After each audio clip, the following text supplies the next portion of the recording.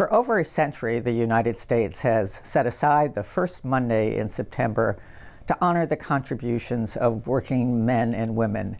And our labor officers around the world continue to honor that tradition by promoting sustainable economic growth and ensuring American workers and American businesses compete on a level playing field with countries that respect the rights of workers.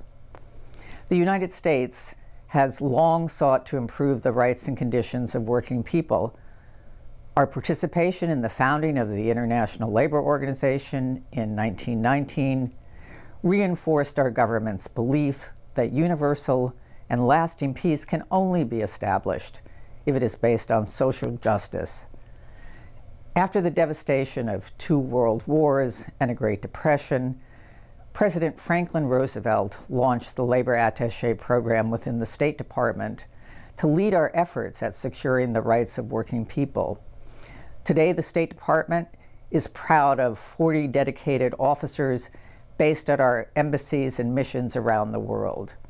These officers play a crucial role by furthering our foreign policy objectives in a number of areas.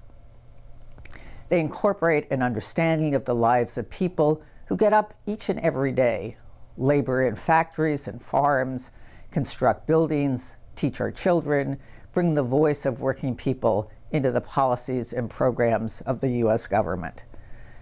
Promotion of these core worker rights, including freedom of association, the right to organize and bargain collectively, freedom from discrimination, and the elimination of forced labor and the worst forms of child labor, are key components of our labor diplomacy.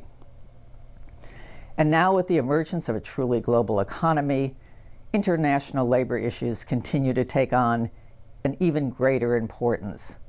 Our trained and dedicated labor officers and staff who understand the dynamics and challenges of the global workforce ensure that worker rights are protected in our trade agreements with companies on socially responsible supply chains and on examining emerging issues such as protecting the rights of those in the informal economy, often migrants and women. As Special Representative for International Labor Affairs, I have the responsibility and the privilege of leading our engagement with international organizations and foreign governments on issues affecting working people.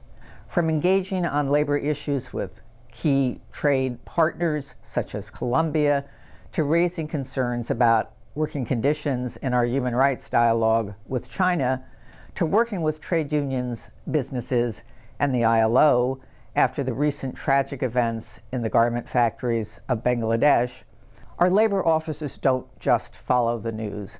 They make a real change in the everyday lives of working people. So today, as we celebrate the sacrifices and successes of workers everywhere, we also recommit to continue to do everything we can to advance labor rights throughout the world.